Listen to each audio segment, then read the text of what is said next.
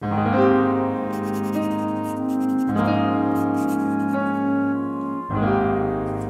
it is Friday, December 15th, 2023. I'm Chris Remo, and welcome back to the New York Times Crossword Daily Solve. It's a Friday crossword today, which means we're going to have a themeless crossword. A themeless, possibly punny, possibly tricky, possibly slightly misdirecting set of clues, and this possibly punny, possibly tricky, possibly slightly misdirecting edition of the Daily Solve has been brought to us by Casey Brandt, Michael, Jake Rodkin, and as always, the indomitable Showmaster and the incredible Horan family. So thank you so much to the 5 of them. They are benefactors of the Daily Solve Patreon campaign, and that means they help directly support this channel and sustain this series, and for that, I'm very grateful. Thank you to them. Thank you to everybody who's a patron of the channel at any level. I really do appreciate it because it does keep this whole thing going, and if you'd like to support the channel in that manner, you can head over to patreon.com/dailysolve or click the link in the description field where you can find all of the bonus videos available to patrons. And that includes the most recent monthly bonus solve from the New York Times, which is, what was it this month? It was yet another truly ludicrous and tenuous holiday. It was Make a Gift Day. Make a Gift Day, apparently celebrated on December 3rd of each year.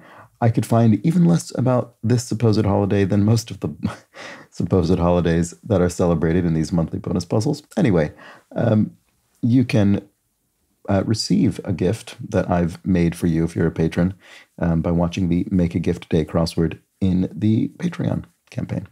All right, thanks again to all the patrons. Thanks also if you've subscribed to the channel on YouTube, liked the videos, or left a comment. Those are all helpful. And finally, there's the Daily Solve Discord chat server, a nice friendly chat community, which can also be joined via the description field. All right, let's get on to the puzzle. This is yet another debut construction. We had one of those yesterday, I believe. I think it was yesterday. And we've had quite a few recently. So here's another from Alex Tomlinson. And the puzzle, of course, was edited, as always, by Will Shorts. It'll be themeless, and let's start solving. Yard nautically. Right. Not sure, actually. Desire for a ski jumper. Big air, something like that. Something maybe it ends with air. I just want to see if I think that is going to work. Arctic native. Arctic native, not sure. Speck, iota, just a tiny speck of something, an iota. Handmade goods site, nope, this is the classic Etsy, so this is all wrong.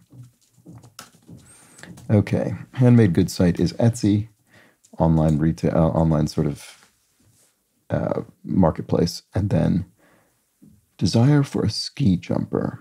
Airtime, maybe? No, that's not long enough. I don't know. Although I do see this. What was the one that I just saw here?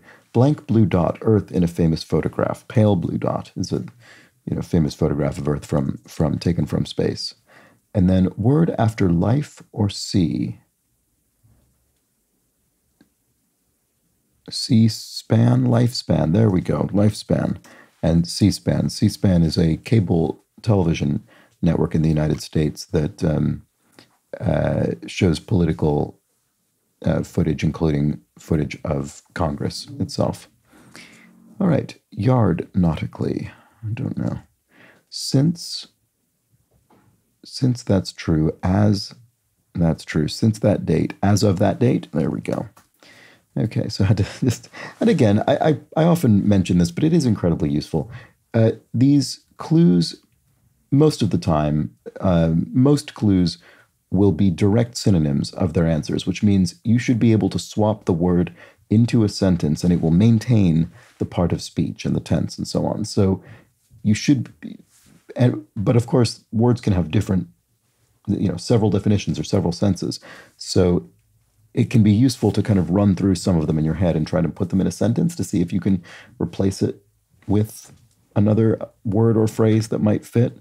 It's often, I would, if I was solving alone, I would do that quietly to myself, but reading them aloud can honestly be even more helpful if you're willing to do it, just because it, I don't know, it kind of forces you to think about what the other possibilities might be. Anyway, one you might beseech to get glasses.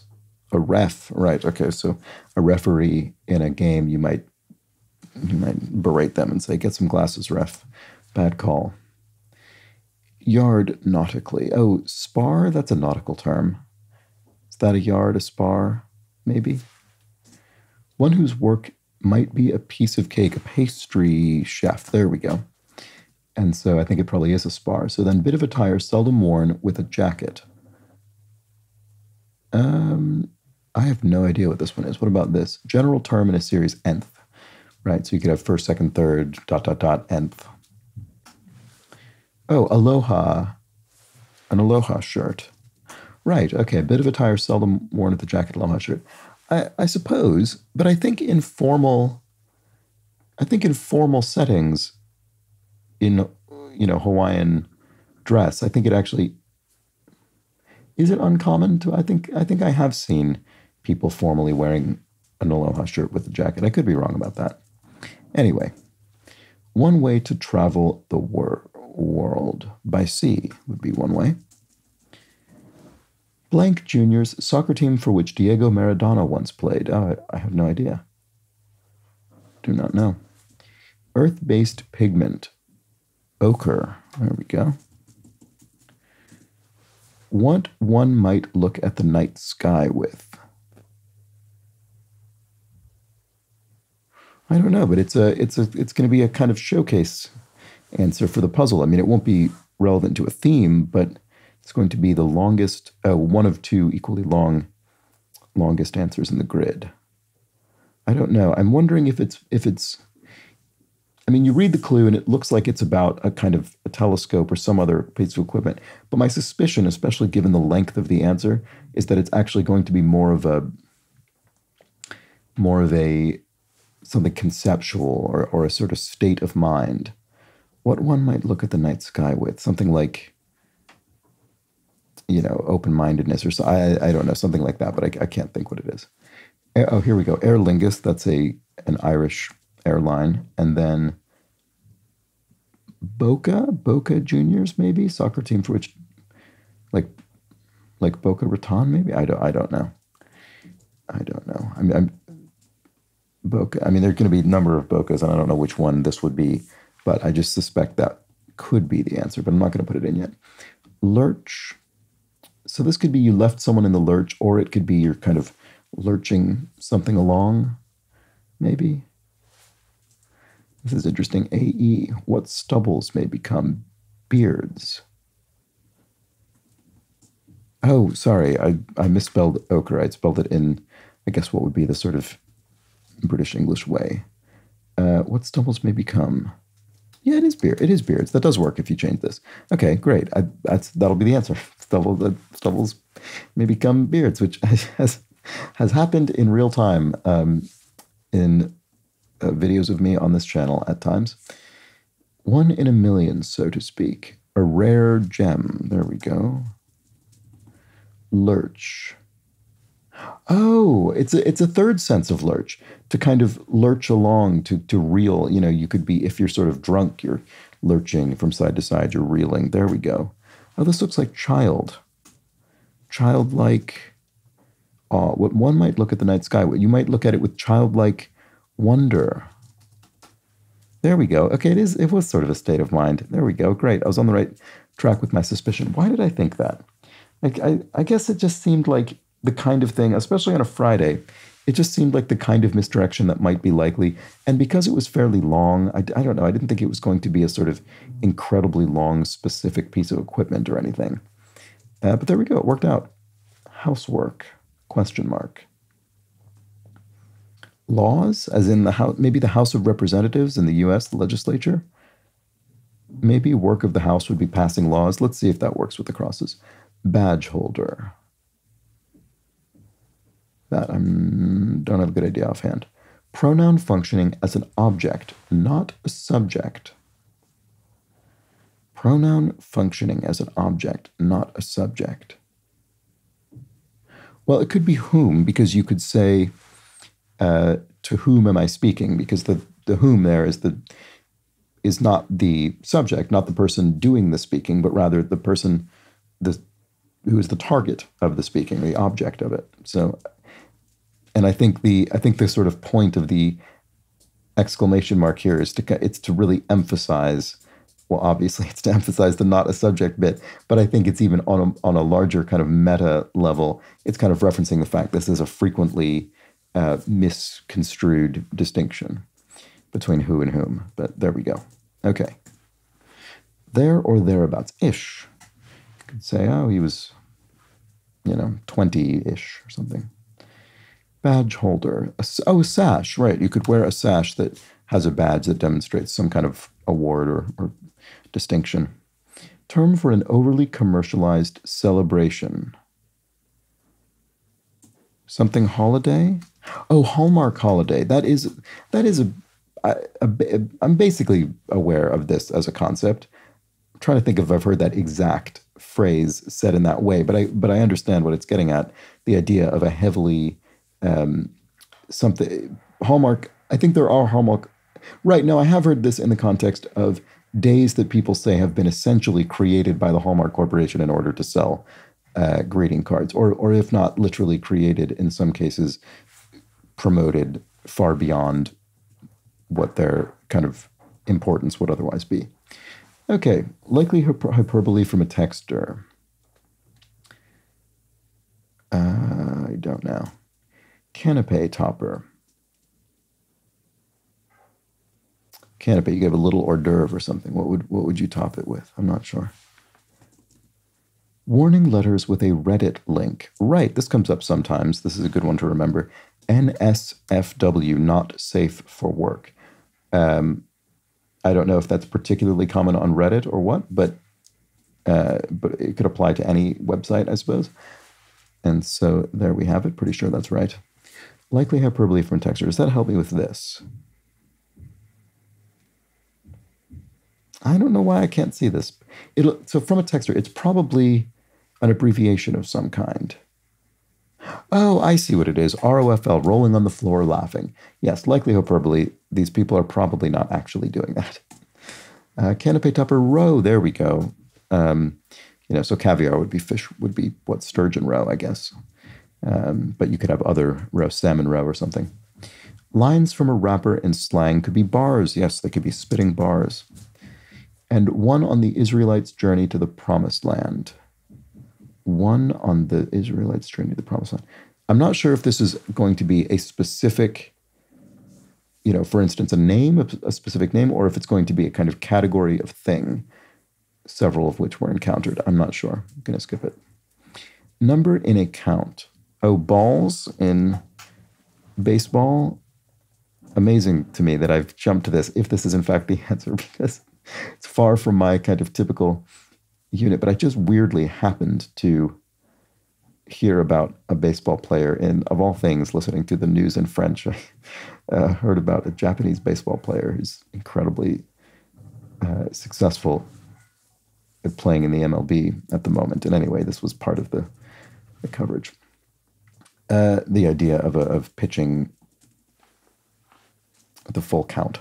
Anyway, to lose tautness would be to sag. There we go. And one on the Israelites' journey to the promised land. Oh, Caleb? That sounds familiar. Classic airplane snack. Salt peanuts? No. Salt pretzels? Salt, surely. Classic airplane snack. Salted nuts? There we go. That's what it is. Okay. At any one time, roughly 10,000 trillion of them roam the earth. Ants? I have no idea if that's correct. 10,000 trillion. That is an inconceivable number. But yeah, ants seems right, given how many of them there are to every one human. I'm going to try it and just see. Desire for a ski jumper. Oh, hang time. That's what it is.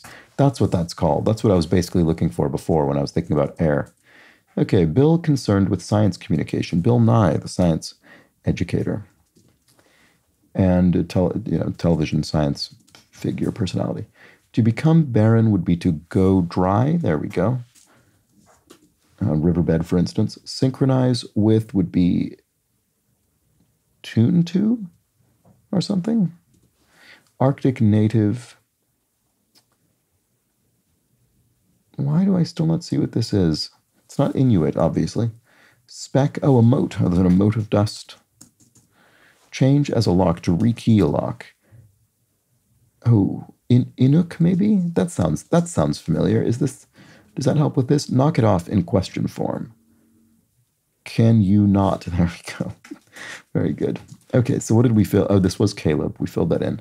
That was my suspicion, but not because I knew it very well, but just it sort of sounded vaguely familiar. Synchronize with tune to. I think that's probably right. And then journalism initials since 1851, NYT, New York Times. That sounds plausible that the New York Times newspaper would have been founded in that year. So milk option would be oat milk. There we go. Don't even think of coming back. And stay out. There we go. I think that's right. Nephilist. Right. Okay. Is this referring to the Nephilim? What are we looking for here? Equipment in hockey, lacrosse, and pickleball. A net. I suppose you get the puck or ball into the net. I didn't know pickleball had that, but fair enough. Trick question, e.g., is a...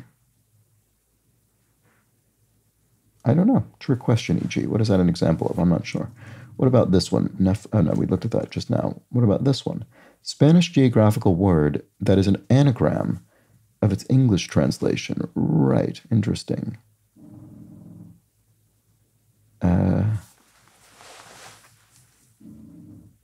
Not sure. Part of a biblical plague, a locust. There we go. So does that help me with this? I don't know. I just can't think. Sorry. 2022 Jordan Peele film, Nope. That was a great film. So what about this?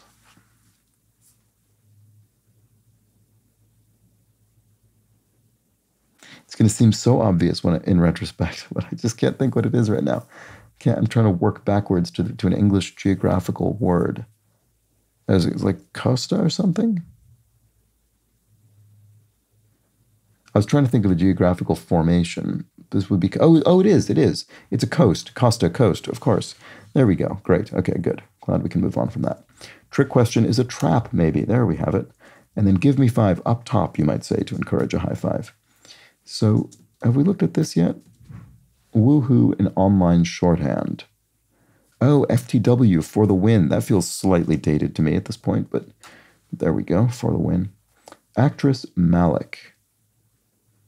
Not sure off the top of my head. What about this one? Half full. Not sure. And here, dig in, everyone. Let's eat. There we go. That's straightforward, at least.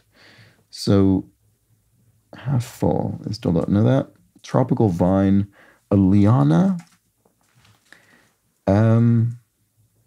I think that's right. Let's look at the crosses and see, though. Tropical vine. Tibetan title. Yes, Lama. The Dalai Lama being the most famous, of course, but not exclusively. Experimental composer Charles Ives was an American 20th century composer. Really interesting person and composer. Supports aids. You aid someone, you support them, maybe? Bookie. Question mark, though. An avid reader, right, okay. So the word bookie refers to a bookmaker, someone who takes odds, who takes bets, but the question mark suggests it's not actually going to be referring to that. And so instead you read it in a punny way, and this one is to be read as someone who likes books, so an avid reader. What about this? Actress Malik. Wanda? I don't know. I still don't recognize the name. West Coast NFLer. So do I know who these are? Oh, I do know. L.A. Ram, the L.A. Rams. There we go. So an individual, one of those players would be an L.A. Ram. What about this? Half full. Oh, L's. Right. Okay. That's clever.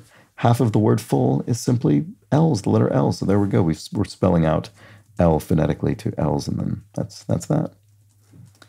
Actress, maybe Wendy, spelled with an I-E? I don't know. It still doesn't look familiar. Oh, but this could be Assembly. Occasion to recite the Pledge of Allegiance. Okay, so at a sort of U.S. elementary school, you can have an assembly of students. And then actress Malik, this is Wendy, surely. Bad press say media.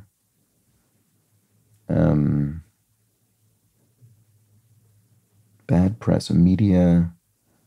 I don't know. Fade away would be to ebb, so to recede, and then media. Here we have set sail, to launch a ship, and then media bias, bad press. I see. Bad from your perspective would be bias against you, and then hands out would be meets out, so doles out, hands out, and then work from as a desk would be to sit at, but you could also stand at a desk. And then to damage the reputation of someone would be to tar their reputation. Purple yam is a Hawaiian crop. There we go. Blank bottles, popular gummy candy. I don't know. Event at high noon. A duel could be held at high noon for dramatic effect, I suppose. And then, but I've never really thought about why that is. Is that just because it's just a sort of straightforward, memorable time?